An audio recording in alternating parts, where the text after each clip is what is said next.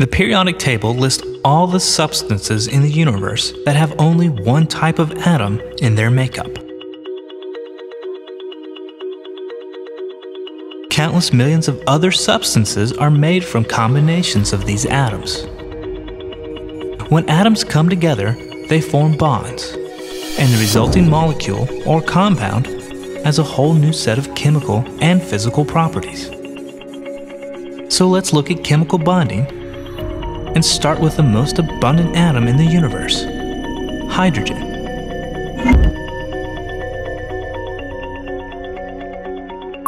The element hydrogen has one proton and one electron, making it quite simple. The proton is positively charged in the center of the atom, and the electron is negatively charged and occupies a larger space outside the nucleus in the form of an electron cloud. This electron cloud surrounding hydrogen is often called an orbital. It is basically all the places where an electron has a chance to be found. Now let's bring another hydrogen atom into the picture. As we slowly start moving them closer to one another, we will show their combined energy on this graph. For a while, nothing changes. And then as they get close enough together, their energy starts to drop and eventually hits a minimum. And this makes the combination stable. This minimum energy distance between them is called a bond distance. And they are now sharing electrons. This is called a covalent bond. And instead of having two individual hydrogen atoms, we now have an H2 molecule. Moving the atoms any closer increases the energy greatly, since the positive protons in each of the atoms are repelling one another strongly.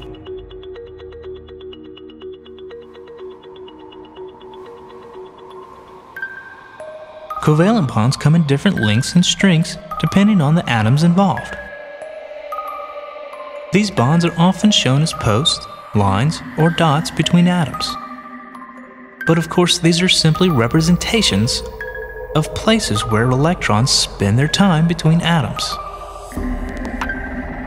In a covalent bond, electrons are shared, but they aren't necessarily shared equally.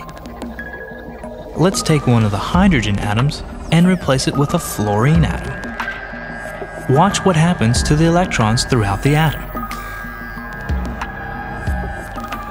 Fluorine, by its very nature, has a stronger pull on electrons in this molecule than does hydrogen. Fluorine shares electrons, but not equally. Instead, it pulls electrons closer to itself than to hydrogen. This is called a polar covalent bond.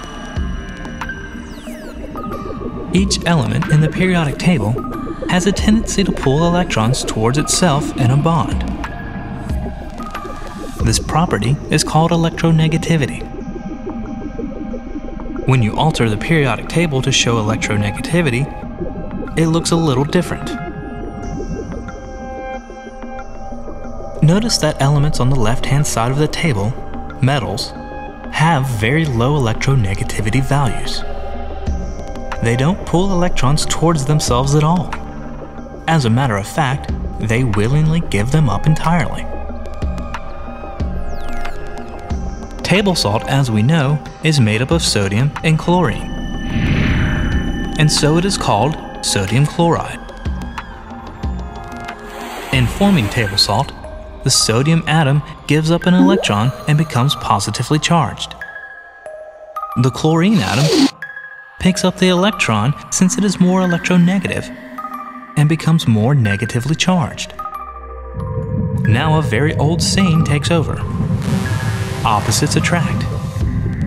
So here, the atoms are drawn towards one another by their positive and negative charges. If there are enough atoms, we can eventually wind up with something as big as a single salt grain.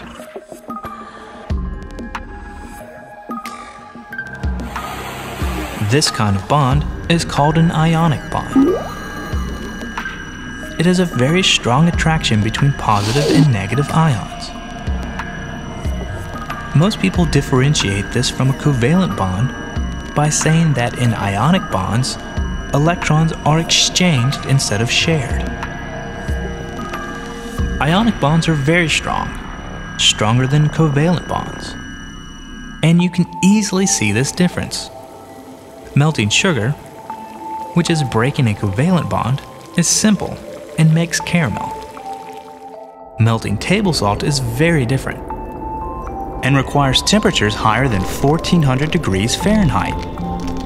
Ionic bonds are very stable bonds.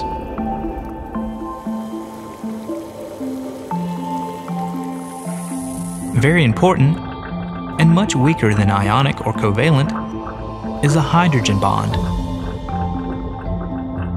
When hydrogen atoms connect to a small, strongly electronegative atom like fluorine, oxygen, or nitrogen, the resulting molecule pulls the electrons so strongly to the larger atom that the hydrogen nucleus, its one proton, is essentially exposed on one side. So it will bond to the negative side of any similar polar molecules. This bond is called hydrogen bond.